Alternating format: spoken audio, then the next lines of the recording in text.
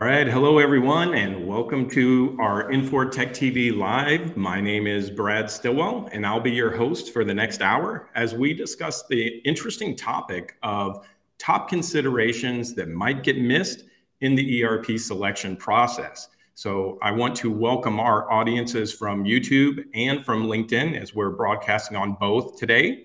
If you are not familiar with how lives work, the idea is that this is supposed to be interactive and a fun way for you to engage with us. So we've got a great panel of experts that are going to help us as we dive into today's topic.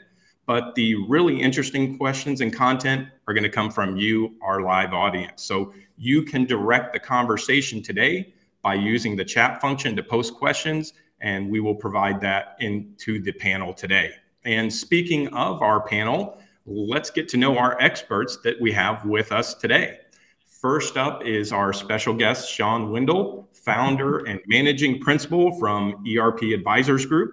Sean, why don't you introduce yourself and tell everyone why you're so passionate about this topic? Oh, thanks, Brad. It's really a pleasure to be with you all today and really excited to see what the listeners have to say for questions. And I would just reiterate before I even tell you who I am, nothing's off limits. That's a little scary, I think, but as we know, we've done a good practice, and I'm grateful to be part of a great panel of folks that really know ERP in and out. And that's basically what my firm is about.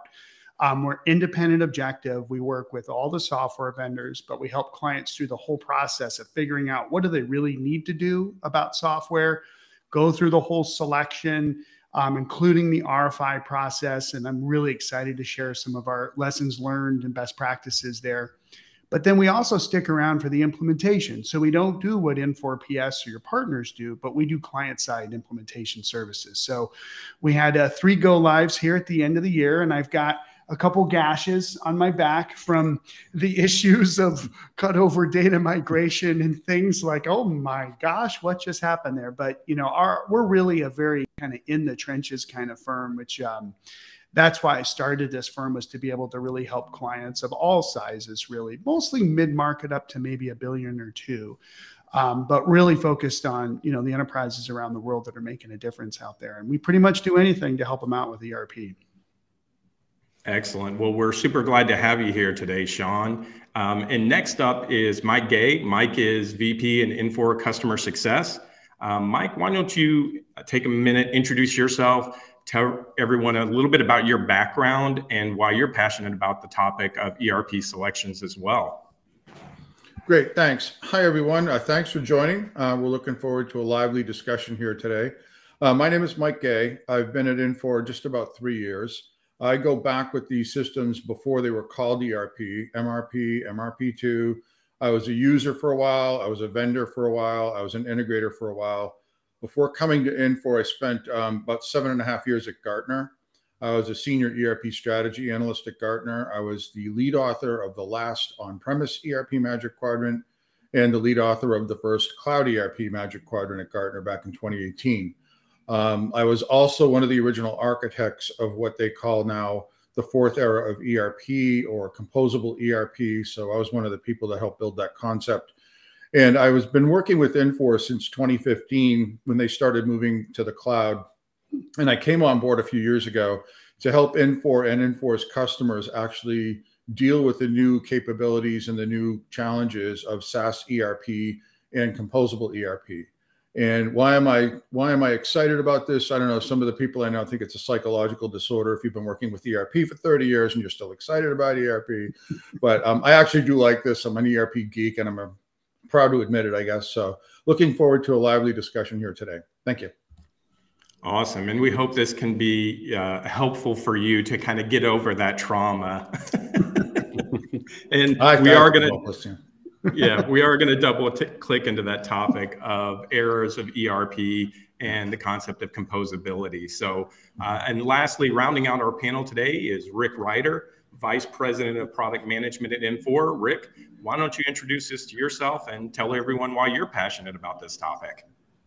Yeah, thanks, Brad. And I hate that you guys made me go behind Mike, because I'm sitting here like writing down, like, how do I follow that he's been like, he's clearly the true expert in this, and I'm just the geeky guy maybe behind the scenes. But Yeah, so as Brad said, Rick Ryder, I've been at Infor as well for the past 11 years or so, really when we first started our cloud journey and specifically on the core technology side. So I'm responsible for product management and strategy when it comes to what we call our platform technology, which spans kind of all the cloud common services, anywhere from integration to data management to AI ML to voice-enabled services that all of our different solutions use, as well as third parties are able to use it in sort of a centralized way. More recently, we've been focused a lot more on customer outcomes. And that level of innovation is what I'm really passionate about. And this topic, I feel like, fits very well into this discussion because from our position, our engagement with customers is you're starting to see the decision criteria and what they're looking for in partners really starting to change. So I'm very excited to dive into that a bit more.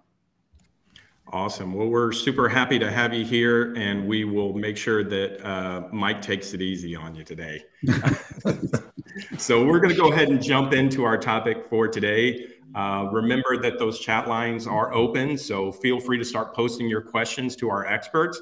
I will ask that if you can keep the questions on the topic of things that are going to get potentially missed in the ERP selection process.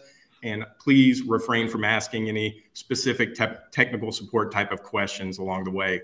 So maybe as we wait for some of those questions to start coming in, let's start by providing a little bit of context. So in many RFPs that I've seen lately, there still seems to be a heavy bias towards features and functionality, and oftentimes a lack of focus on business outcomes. So, Sean, I want to maybe kick it off and start with you. What guidance do you usually give around defining business outcomes or KPIs or targets around specific transformations that people are trying to achieve? Oh, it's a great question. I think what we have found over the years is every client's a little bit different on their ERP journey. We've actually developed what we call the ERP awareness scale. And we can sort of plot where an individual company, organization, nonprofit, we work with lots of different types of organizations, but where they're at in terms of their understanding of ERP. And what we have found is for those organizations that understand that basically ERP is about transaction processing, right? Order to cash, procure to pay, all the basics that we've known about for years and years. Some clients, they really just care about the feature functionality. Hey, you know, our AP automation today is terrible and we want to know the differences.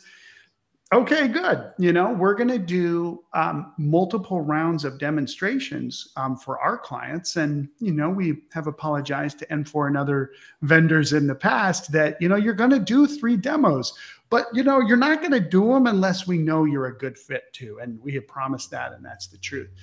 Because what happens is a client is coming off of sort of an old paradigm, whatever it is. We have clients that are coming off of mainframe, AS400, you know, maybe some of the old Microsoft, some of whatever it is. And they're used to thinking about their business systems one way. Mm-hmm. Then they start seeing demo, right? And they oftentimes get confused because it's very confusing. Salespeople are really good. The solutions look good. So we say, look, let's get a script together. And the first demo, which we call a mini demo, is 2 hours. And you know what? We're going to ask the vendors to do high-level feature functionality and some of the really unique business requirements that the client has. Maybe the procurement and purchase procure to pay is a button for them. They're doing tons and tons of invoices. They want some automation. Show it, right? For the first demo. Then the second demo, we do kind of a scripted demo where it goes kind of bang, bang, bang, bang, bang in terms of the use case. But then we're also building in business outcomes around that. So how are we really going to reduce our purchasing processing time by 10% with your system, right? We're pushing those requests out in our RFI. We're saying, here's the business goals that we have. Now, for us, you know, we like our vendors. We want our vendors to want to do business with us, because if they don't, we can't bring vendors to our clients. I mean, this is like pretty serious. Now, I'm not going to talk about my competitors, but when we do those scripts and those sort of business outcomes in the RFI, we ask our vendors what they can't do.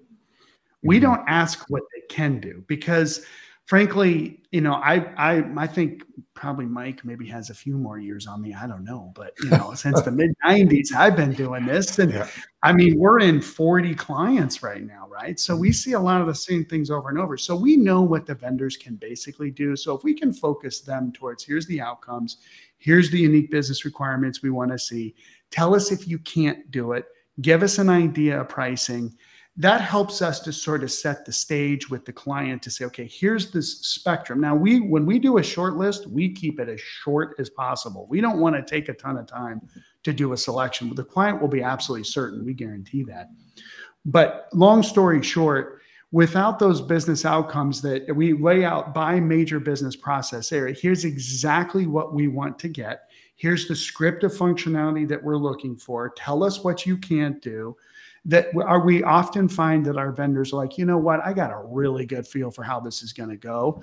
And, you know, their actions demonstrate that, to be totally honest with you, right? It should take a couple hours to fill out an RFI if you qualify. If you don't, you know, there's a lot more stuff going in there. So, you know, my firm is really built, and just me, I guess, as a person who's been through, you know, the best of times and the worst of times with ERP, that I want to make it easy for everybody, as easy as it possibly can be. So without the business outcomes, it just becomes, you know, kind of a bit of a, you know, a bake off, or a, you know, well, this functionality worked this way over here versus that. That's not what everybody really needs, right? It really is about how can we change our business. So we tend to focus in that area for sure. No, absolutely. And I think business transformation is really what it's all about, right? That's why we come to the table. That's why we do what we're doing. So one thing I want to kind of touch on that Mike mentioned during the introduction is this concept of different eras of ERP, and where maybe the focus and the functionality has shifted over time. So Mike, what era of ERP are we in today, and what do you think defines that current era? Okay, so we're in what we coined the fourth era of ERP. If you go back historically, you know, when I started working with these systems, and yes, I probably have a few years on you, Sean, started off with MRP, right? Material Requirements Planning, back in the late 70s, early 80s, when inventory carrying costs were ridiculous because interest rates were in the teens, you know, 14, 15, 16% interest. And that morphed quickly into MRP2. So it went from just inventory management to shop floor control, work in process, scheduling, blah, blah, blah. And that morphed into the early 90s, expanding into things like CRM, HCM, and so forth. And Gartner coined the term Enterprise Resource Planning, ERP, to encompass all of those capabilities. So that was really the third era of ERP. And about 4 or 5 years ago, as vendors started moving to the cloud, as technology became a bigger part of the landscape, and I'm sure we're going to be talking about enterprise application platforms shortly, but when you go back and you look at that, the fourth era of ERP, really you need to start thinking differently about these systems. And what we were trying to do at Gartner was, you know, Sean mentioned this, shake people out of the thought process that they're dealing with what they bought 20, 25 years ago, right? I mean, the systems people were buying 20 years ago were to solve data inconsistency, process inconsistency, you know, let the CFO and the CEO get a good answer when they wanted to know, like, how much money did we make last quarter? And they didn't get 4 answers from 4 different people. They're running 4 different systems that weren't integrated properly. So it's really the fourth era. And one of the things, you know, I have a friend who's now at a competitor who had a great talent for doing things. We were sitting around trying to talk about this, and I said, we've got to get people to stop thinking about the systems they were using 20 years ago. They're not having the same problems they had 20 years ago. They're not dealing with the same issues in the next 5 or 10 years that they were dealing with 5 or 10 years, you know, 20 years ago. And so he came up with this great visual graphic, which was a cassette tape that's unwound on a tabletop with a pencil stuck through one of the spindles, right? So, you know, the caption was, don't try to solve the problems you had 20 years ago. And I felt old when I showed that. Usually when I showed that picture during a presentation, people would snicker And one of the programmers in IT said to me, well, I know that's a cassette tape, but what's the pencil for? And I'm like, okay, this kid's never used a cassette tape. Now I feel old. But when you're looking at it from the perspective of what people need to think about when they're selecting ERP systems, I think Sean touched on this. If you can't do the basic order to cash, procure to pay, hire to retire processes, you're not in business anymore, because people are going to eat your lunch during a demo. Okay, they're just going to kill you. So what you really need to be thinking about is the fact that applications themselves are changing. They're getting more intelligent. Process automation is becoming table stakes. If you can't do process automation, same deal. You know, when somebody looks at a demo of, you know, a modern technology application versus one that really has the old workflow that you have to manually modify to do something like that, you're not going to make it. And the big thing that we were pushing at Gartner the last few years was user experiences. And I think that's where, you know, when you start talking about digital transformation, you know, a good example, it's a very simple one, is I want to reduce my onboarding time from 4 weeks to 3 days. Okay, so you think about the paper processes involved, the emails involved. No. That should all be automated, should leverage social media, should leverage new technology, et cetera, et cetera. So one of the challenges that Sean and his team would have, and the challenge we had at Gartner, was, look, don't think of cloud ERP or SaaS ERP as just the latest technology upgrade of your ERP system. You need to think about these things completely differently. Okay. Absolutely. So I love the fact that, you know, in this new era, we're talking beyond just feature functionality. We're talking about business outcomes. We're talking about how do we eliminate manual processes and use more automation. But there's another topic that I don't see really addressed as much in RFPs, and that's really the broader concept of innovation, right? Or a customer's long-term goals around how they want to deliver innovation. So Rick, maybe you can talk a little bit about how folks should be thinking about the topic of innovation when it comes to ERP selection. And then maybe we can touch on, you know, Sean or Mike as well. Yeah, it's a really good segue into, I was taking some notes on what Mike was talking about, how he went through, how it grew, and how eventually in the 90s it got into CRM. And you could just hear him go through how the footprint of the enterprise continues to increase. Now, you've seen a lot of vendors say, okay, well, I can do all of that. Let me give you one out of the box solution. But now the market says that I've got best of breed in an application space and all these different things. So what that's created is a real need for composability, I guess is the way to say that. Is you know, Mike's talking about, it's expected, like if I buy a solution with AP, it's got to have automation baked in, and it's no longer about the feature function of AP, it's who can automate it the best. But then I'm going to say, well, AP is really connected to all your other business processes. Are those on the same systems? Are they not? So what I'm starting to see, or what I'm, I guess, anticipating the market moving towards, is that composability is going to become real. Like we've kind of talked about it, Gartner's been talking about, they're always on the forefront of these types of things. But that automation concept, why wouldn't you do that centralized, right? So I can use it and I can tap into it. I've got the resources, I've got the knowledge that can do it on any given system at a rapid pace. That's what we're starting to see customers want more and more of. Because when customers ask for innovation, like, yeah, we can say innovation as a great marketing term or whatever. But if we say, hey, we've got this solution that can increase your sales by 5%, and here's how, it's got some AI and ML in it. Our experience has been, as you go do that once and the customer goes, oh, great. Can I do something similar in this department? Can I do this? Can I do this? Can I do this? That's the real repetitive, tangible value of what we like to call the customer journey of innovation, is that it's continuous now. It's not just a one-off, let me go buy this innovation. I think because when you mix in, again, the expanding complex footprint and this concept of required composability, that composability, in my opinion, is there for the innovation, right? So, yeah, I think so you know, kind of, and you mentioned the topic composability. So I want to, yeah, and if I could, Brad, I'd like to jump in here for a second, because Rick just mentioned a couple of really important points. And so I want to say a couple of things and then flip it to Sean for his input on this. When cloud started to become a reality back in 2015, 2016, 2017, you had HCM, CRM in the cloud, and finance was starting to move to the cloud. We started to get a lot of questions about, well, do I have to buy HR, finance, and supply chain from the same vendor anymore? Because the apps are more flexible, the technology for integration is better. And I'm like, yeah, you can, but just because you can do something doesn't mean you should do something. And what you really want to focus on is, where's my value proposition, right? Just because I can stick things together easier doesn't mean I want IT people spending all their time making the AP system talk to the purchasing system, talk to the supply chain system, right? It's where's my value proposition? And that's going to be different for every firm. And Sean touched on an important point, which is not everybody's starting from the same place, right? Mm-hmm. So I may, when I was at Gartner, I got to be careful here who I was talking to, but I was talking to a large company that distributes household products, all right? And their supply chain system was something that they had spent decades configuring and customizing and tweaking to a fairly well.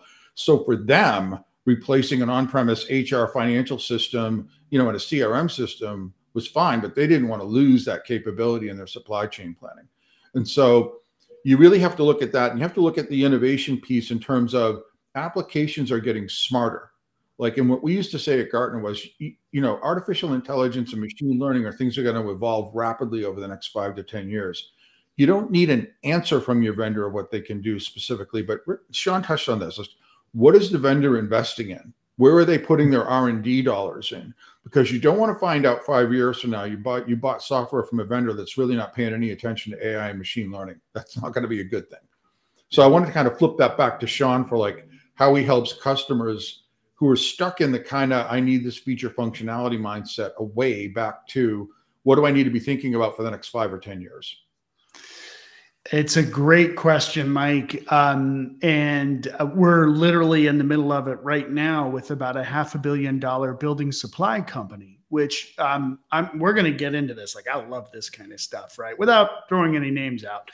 But our client is coming off of an old AS400 system, family-run business. They've grown through acquisition, lots of organic growth. They're looking to what to do to get to that 750 or even $1 billion range. And they're going to get there.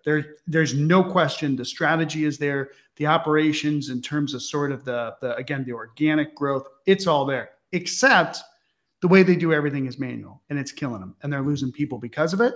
And they can't hire younger people who are going to come in and say, I refuse to do my work that way. You want some business drivers, people on the call for new ERP? I just gave them to you. Oh, that's like 90% of the folks we're talking to. Right there, you can justify a business case for a new ERP on that. But we're working with the client, and especially in that particular vertical or sub-vertical, right, or micro-vertical, you've got distribution and then building supplies. There's a lot of solutions in the market that have been around for a long time in that area.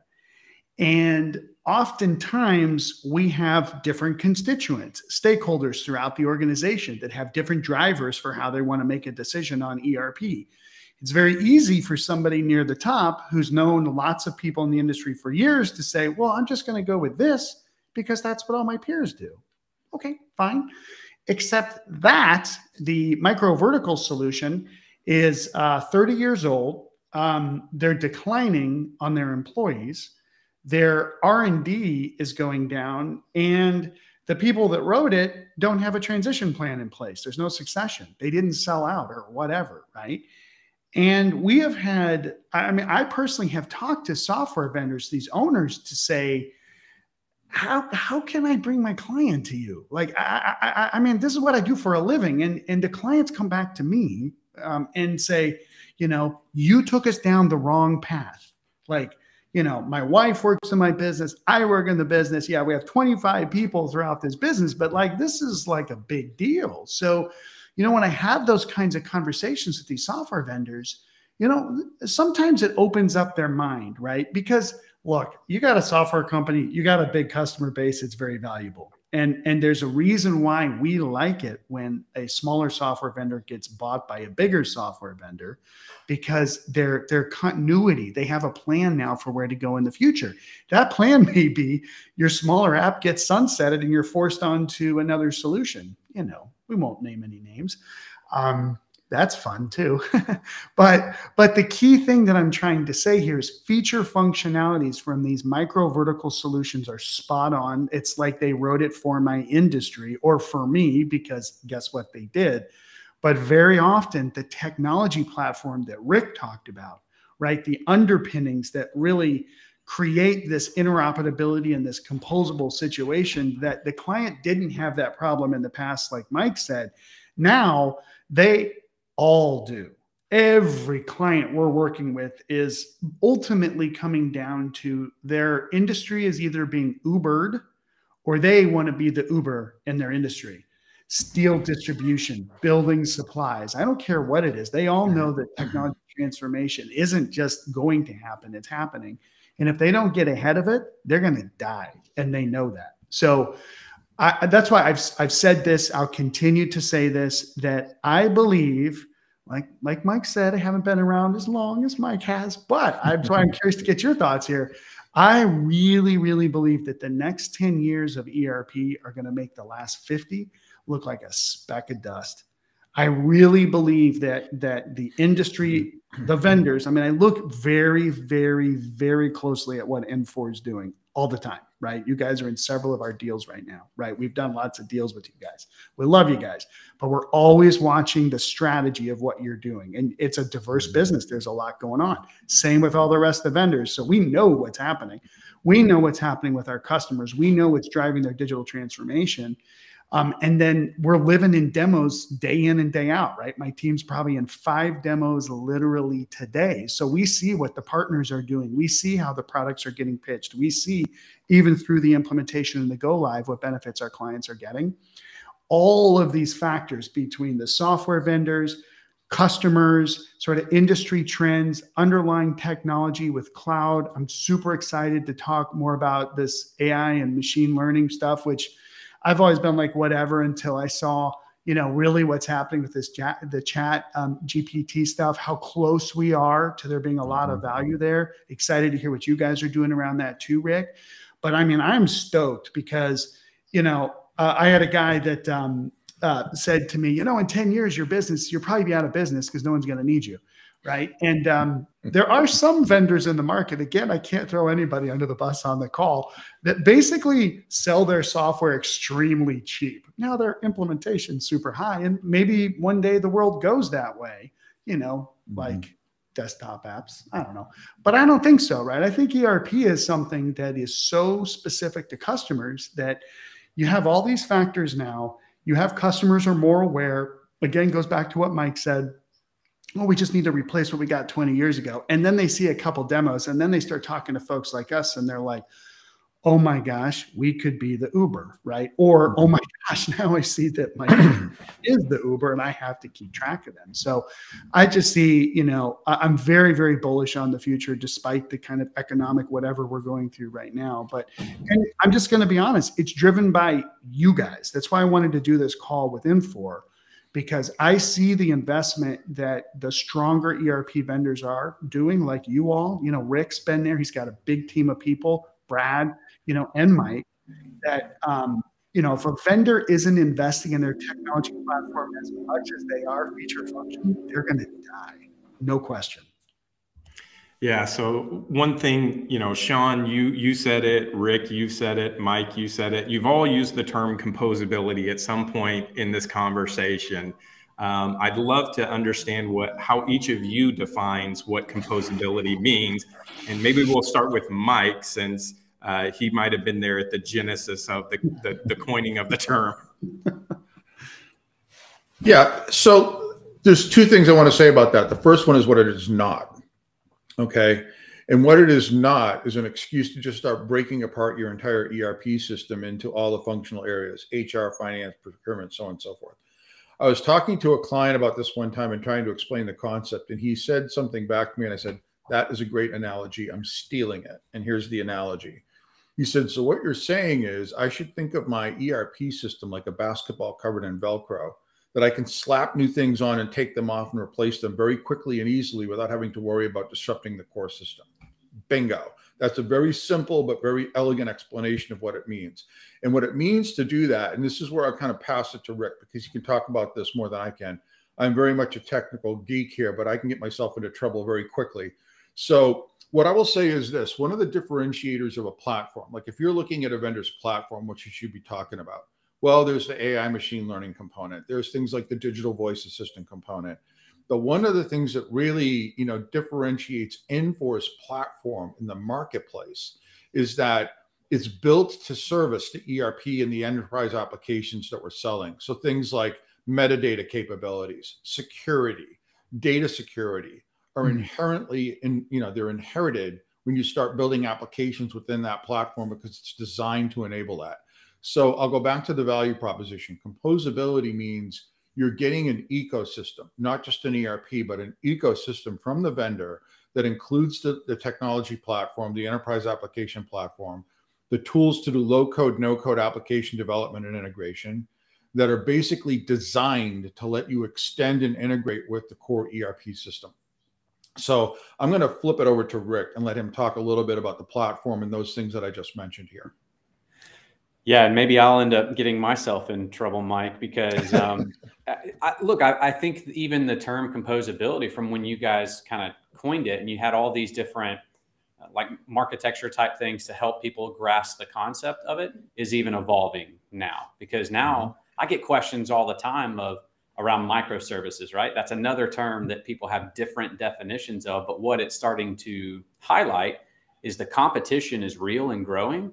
So maybe even the definition of ERP is changing. But so even like the composability, maybe it's not, well, I would challenge, is it, I've got this ERP that's the Velcro basketball analogy, right? But maybe it's like, oh, but maybe I need 10 tennis balls because those might need to be interchangeable. But the Velcro is still the same, right? You're using that in a consistent way. That's how I kind of think about like platform playing a role in this, and what you guys have some in your previous time with Gartner had coined some terms around what is that centralized thing? Is it EAP? What is it, right? But I think that's going to be the catalyst, because when it comes to why would I want to do things like AI ML, hyper automation, or just basic business automation, integrations? Why would I want to do those things different ways per application that I have, regardless of the vendor that it's coming from? Because likely if you're doing that, if you really look, especially the big enterprises that we work with, if we go and look at the contract values and the amount of effort and IP and things they're putting in different systems, and how that can even be centralized in a way to where it's cost effective, faster, all these different things.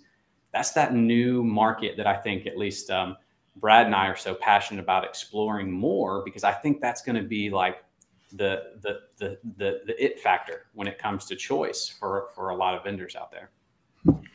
So Mike, you mentioned security for just a moment there, and we've gotten several questions in the chat about the topic of security.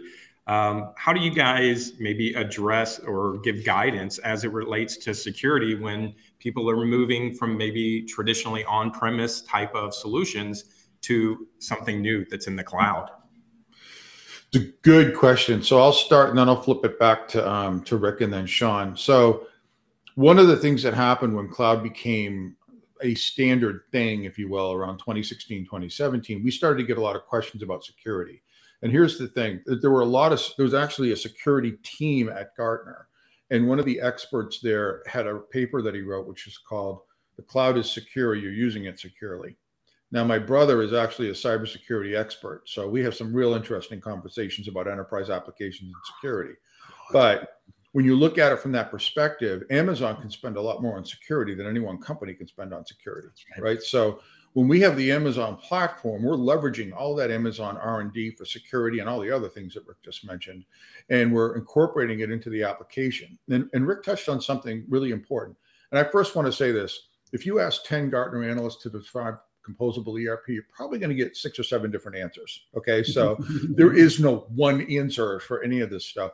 But I think one of the things that's important to keep in mind is when you're looking at it in the context of what we're discussing here, which is like ERP selection and what do people start to think about when they're looking at a vendor, Rick touched on something important, which was one of the things that we told people is like, you might have 3 or 4 different integration tools. In fact, this was one of the big discussions I got into with a lot of our larger customers, was they buy Workday. Workday's got an integration tool. They buy Oracle for this. Oracle's got an integration tool. They buy SAP for this, or SAP's got an integration tool. Oh, and by the way, they've got this other integration tool that they bought as a platform, IaaS platform, right? And so what you're looking at in this, and one of the things I used to tell people is, look, you want to make sure you're directing your resources to value-added activity and avoid where you can having valuable IT and business analyst type resources just making stuff work, because that's not adding a lot of value. You really need to look at it bigger picture and say, what are the outcomes I want? What is the value proposition I have? And Rick touched on this, but I'll say it again. One of the things that's going to happen here is you're going to get new experiences, new applications, new capabilities arriving from places outside your organization, right? If you'd have gone to a taxi driver 8 years ago, or the biggest cab company in New York, and said, what are your plans for digital transformation? They would have said, what's digital transformation? Ask them what Uber is, and they all know what Uber is, okay? They had no choice. That got forced on them from outside. There are going to be things emerging in the market where you're going to see organizations, no matter what vertical you're in, public sector, manufacturing, food and beverage, blah, blah, blah, where some new capability is going to pop into the market. The organizations are going to be the most successful are the ones that partnered with a vendor that anticipated that sort of thing and have an infrastructure in place to let you adopt that very, very quickly without disrupting your operations. That's, to me, what composability means, okay? And I'll just flip it back over the fence to the other guys. Maybe I'll jump in. We look at sort of ERP as a conceptual framework, which nobody understands what that means, except for guys like Mike and Rick and Brad. But it is true, though, that we look at an organization and we sort of we borrowed this along the way from some of our big four roots, or big three now, but you have to look at the organization and say, okay, what are the processes high level that we do? Manufacturers have sort of an ecosystem, business process ecosystem, we call it, services firms, government agencies, whatever, different kind of ecosystem. And we start drawing, literally we draw pictures and we draw circles around, okay, for you, ERP is this. Oh, for you, it's that. Or, hey, maybe there's one system that can do it all. Okay. Or there's a bunch of systems that can do each individual function, or maybe there's some hybrids in between. I mean, that is baked into our methodology. Like I bang on my consultant's head, like, all in one, hybrid, best of breed. What are we going to recommend for our client and why? And, that concept, though, we always end up with hybrid solutions, but we have to look to see. And it also, I guess I should say, it helps our clients because they'll usually go out and start talking to folks, vendors, before they call us. Our best prospects have worked with vendors a little bit, and they're confused as heck, right? And they're willing to spend some money to get some help, and that's what we do. So they don't know that if they go with a Coupa, right, or versus Infor's purchasing, that it's different. We're solving different problems here, folks. And so when we start drawing these pictures, folks really understand, like, okay, that makes a lot of sense. So that's why we say it's sort of a conceptual framework. And once we decide what's within that framework, what are the processes that we want to automate, now we can go to market and we can take a look at the solutions that are out there. And I will tell you, Mike, I couldn't agree with you anymore that the more technology platforms our clients have, the more the value goes down, right? You're spending a lot of money keeping the lights on, and you're not going to be able to compete. That's just the reality. So, we really focus on, simple technology platform, robust technology platform, and the kinds of things like, workflow automation, chat within the solutions, a lot of things you guys have done, a lot of things some other vendors have done too. It really serves as the basis for the whole enterprise. So then if we do, salespeople sometimes can tend to be a little religious about the software they use.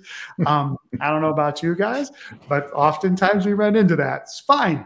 Let them do it, right? But we've got to be able to plug in. We have to have those integrations, and we have to not just build these for the first time ourselves. As soon as that happens with our clients, man, the risk goes through the roof. We mark the integrations bright orange and say, there's a chance here that when we're writing these integrations on an iPaaS or with something else, that we're going to miss it because it's never been done before. See, that is the unusual thing. This is a nugget I would love everybody to understand. I mean, everybody.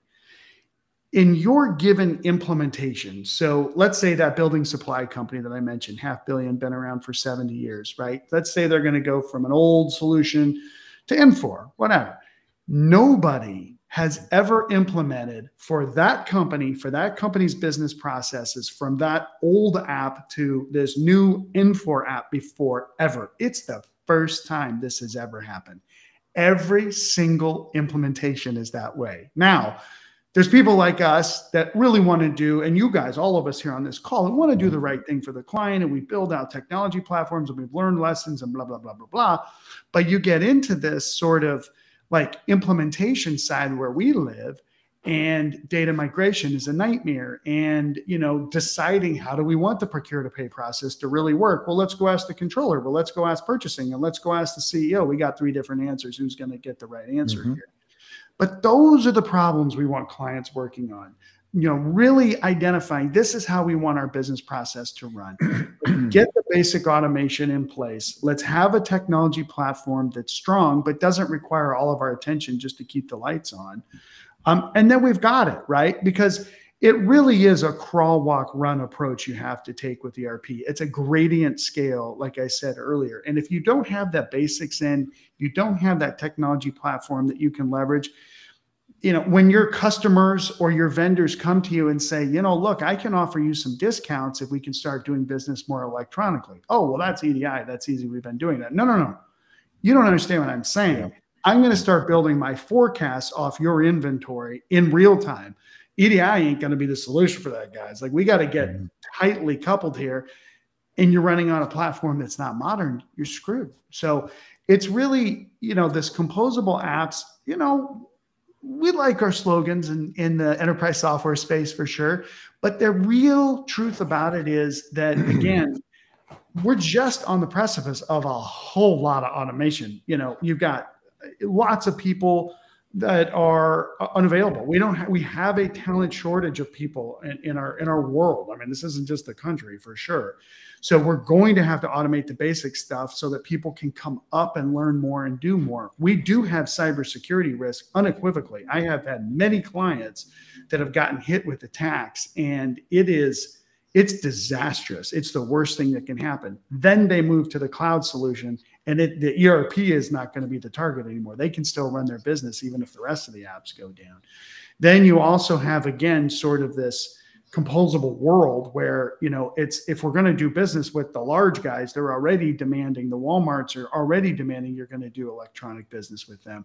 But we're seeing that really come down to that mid-market space as well. So, it is a little bit of marketing fluff, but I'm telling you, if you're not thinking about this stuff now, you're going to miss the boat later when it really matters. You touched on I'm sorry, Brad.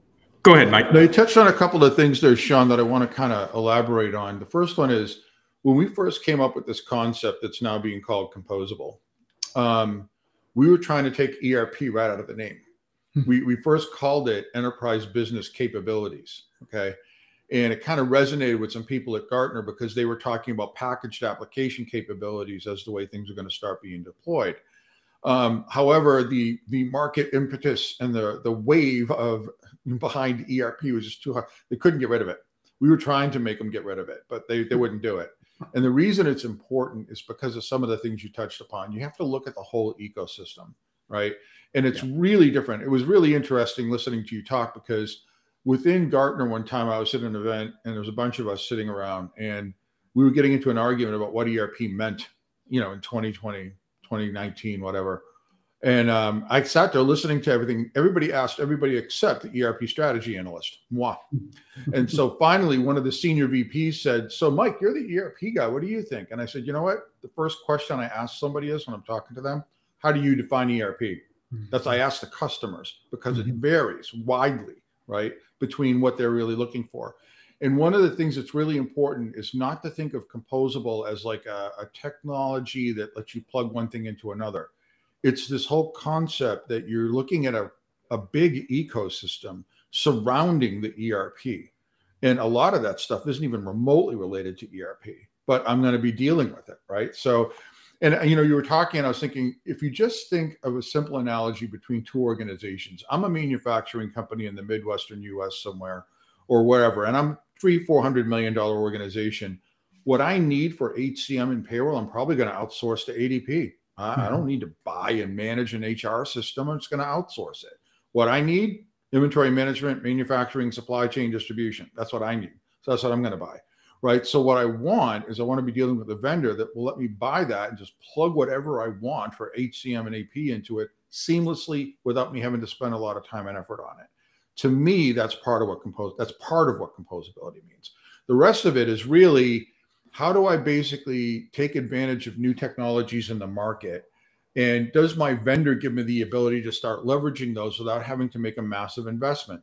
Exactly. We have some really interesting case studies at Infor where people bought part of our suite. And when you buy part of our cloud suite, you get the platform that it runs on. And the platform has capabilities a lot of these people don't even know they already have that they can leverage to get good things. I'm going to let Rick talk about a couple of those in a minute. But one other thing I want to say, you touched on something really important, Sean, which is organizations, and I have to admit that we're also guilty of this, but we're not as bad as some other vendors. Still, their service delivery and their support is stuck in an on-premise mindset. I'm delivering the system to you, I'm going to set it up, and I'm going to walk away. And that does not work in this fourth era of ERP. It does not work. You know, SaaS is a completely different animal. It's not like an on-premise system where I install it and I do an upgrade 4 years later. I'm getting constant updates to the system. I'm getting constant new feature functionality coming out. And I have to have a vendor that has a service delivery organization and a support organization and a partner organization that understands that and can help me really get value from what I bought from my vendor. I want to there's a couple of really good stories here. I want to give Rick a couple of minutes to talk about some of the customers that have bought our applications that really leveraged the platform, not even knowing what they had when they got the platform. Yeah, sure. One thing that I just want to maybe hit on, and Brad's going to kill me because it might start on a whole other topic, but one thing that I'm hearing from a lot of you is it feels like there's like a culture aspect that's evolving here within organizations too. And what I don't quite know if it's their software systems and the ecosystems is forcing them to change their mentality and culture, which in turn changes their buying habits, or if it's chicken and egg type situation. But that's one thing that I'm pretty passionate about is, to Mike's point, a lot of the customers that we've been able to work with and provide some proof points on, we've seen a lot of cultures that they're hungry for transformation and potentially hungry for that transformation even before they're on their new ERP or application. So we've got quite a few examples to where we've been moving a customer from on-premise to multi-tenant. And they said, you know what, I'm going to start to wire some of these things together for myself. In a span of 2 weeks, they had some in-context intelligent applications running against their on-premise system using our multi-tenant platform. Like, that's the sort of flexibility that we can give that's giving them, I think it's on the magnitude of 10% more additional sales and customer satisfaction per year. And we've got countless other AI related, we've got voice related interactions within the healthcare space now, to where you think about the key things about like patient care and how there's been big turnover with nurses. How can I make their jobs easier? Well, you're not exactly making their jobs easier by having to interact with a big monolith system in a lot of different cases, right? So what if I can provide that extensibility or access by saying, hey, you've got an Alexa device using Alexa for Business or whatever the mechanism might be, that I can say, hey, where is something? Can I immediately do the fulfillment? So you see where you're going from like inventory to supply chain very quickly in healthcare, which are two different processes. They're connected, but two different processes. But now I can enable a nurse to be the catalyst to do that within a matter of 10 seconds. That's the level of transformation that we're really starting to see. There has been a lot of, no one wants to be the first one. And that's why, I mean, we've taken kind of the approach that Infor has invested quite heavily in doing this on behalf of customers to prove a lot of these different things out and ROI. We call them our showcase accounts. And we're going to continue to do that. But as soon as you start to see one, they get hungry for more. And we've got a lot of different examples, to Mike's point, to where it's been challenging. Well, what comes first now? So Sean, you were talking about it's a crawl, walk, run, I think was how you coined it. Well, now we've been seeing some interesting cases where that crawl even starts at sort of the anchor in the cloud, which becomes platform, because that allows them to, while they're migrating and doing all these things, they can start to see some ROI very, very quickly. Yep. Yeah, I think, Rick, it's this is something that I think is not just for our listeners, but also from the folks from Infor to really understand too, that in my selection processes, right? I mean, I'm busting my, you know what, right? To get our clients, 85% of that discussion is business outcomes. How the app's going to support my business? Just getting people to understand, like, holy macro, my whole world's going to change here. And I'm okay with that. And it's good, right? A fraction of the time is spent on, okay, let's talk about technology roadmap and platform, right? Okay, basic stuff, right? Security. We've got, automation, workflow, reporting, analytics, et cetera, like the burst stuff. We love that stuff from you guys, et cetera, et cetera. What we don't do is exactly what you just said, right? And we need to do this more. And I really, really suggest for everybody on this call, when you're engaging with vendors, or if you're on the vendor side, you have to talk about the platform now, because it will every single time outweigh the feature functionality. And this is a big miss in a lot of selection processes, frankly, that, we just don't get into, okay, so, your micro vertical, this is what we normally see, customer, and this is how I can use our platform to get you there. Whoa. First off, I didn't understand what you said. You might have to tell me that a couple times, right? If I'm the customer. It's just the truth, right? But then once they start to cognite and understand that, this transformation isn't just going to be through feature functionality, that it is exactly like you said. And then it just naturally happens, right? We had an Infor customer that looking for transformation, wanted to be a kind of first player in their industry, to do a lot of automation, not just sell to their customers, but sell to their competitors. Very much a low margin kind of a business, but high transaction. And so they were looking to build the platform to be able to expose data and get it out there, right? So we were looking at e-commerce solutions, even EDI, and kind of once we got the base platform in place, and it just naturally started to happen. It was beautiful, right? It was a beautiful discussion, because it wasn't like other vendors where it was like, oh, wow, that project was 6 times over budget and I'm going to get fired. I don't like those conversations. So those are hopefully days of yore, right? Especially cloud makes it more approachable. But now we get the app in place. And then I do think that evolution is something that you guys need to talk more about, right? I see some links over here on the side. I think those are really good to see that. And then, it's not just the marketing and sales side. It truly is. When you're buying an ERP, you are investing in a partner that you're basically going to build your business on. I don't care what anybody says, right? You can go buy other companies. You can build your own machines, buy machines, you can hire more people around the world, whatever it is. But we've seen this over and over and over, that these enterprise service platforms, these ERPs, right? Maybe I need to change the name of my business to Composable Apps Advisors Group. We'll see. I'll keep that in mind. But I think it would be CRAP. Now that probably wouldn't work. Anyway, the bottom line though is, dig in, from the client side, dig in with your technology partners to really get the practical side of the platform and what you can do. And I also think from the vendor side, continue to push that messaging. And I love, again, I mean, we work with everybody, independent objective, but I really do feel like, you all have done a very good job of investing in the platform with pragmatic investments, right? Not just going off and building a whole bunch of RPA that, one ginormous customer cares about, right? So I think that's something I would say, based on everything we've said here, guys, is, again, I'm super excited for what's to come, but that technology platform is what's going to differentiate my clients going forward into the future. How fast can they transform their business is really dependent on the work you guys are doing. So we've only got about 5 minutes left, but I want to finish with a question and kind of preface it. I think a lot of what you guys have said so far is that really the killer app today in ERP is time to value and how quickly you can innovate and iteratively innovate, right? Because pivoting is become the new normal. So if we think about future trends, what isn't maybe mainstream yet, what do you think people should start thinking about in the evaluation process that is kind of where the puck is going? So I'll throw one out there, and I'll give you a comment. We give a lot of presentations on this concept, trying to get people to change how they think about this sort of thing.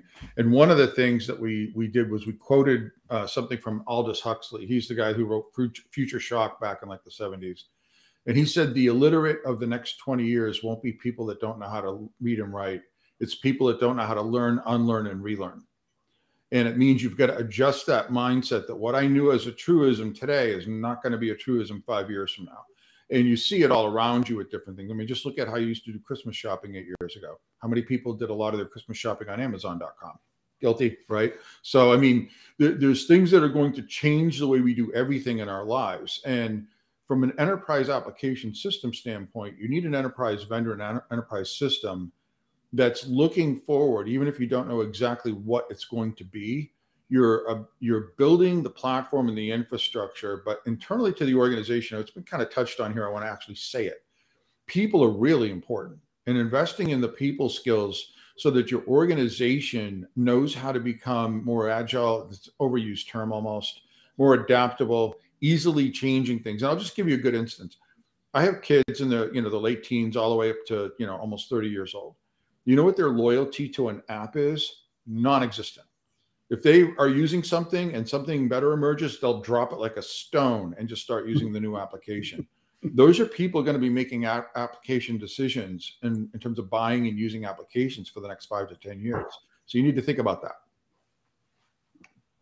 Rick, maybe you want to look over the time horizon? Yeah. So Mike talked about people, and I think it's because I'm passionate about this area. So maybe I'm biased, but I think you're going to see more mainstream people wanting to do what I call business simulations. So you look at like business process today and how can we do it more intelligently, right? And process mining and all these different things. But at the end, there's a comfort level and curve that goes along with that.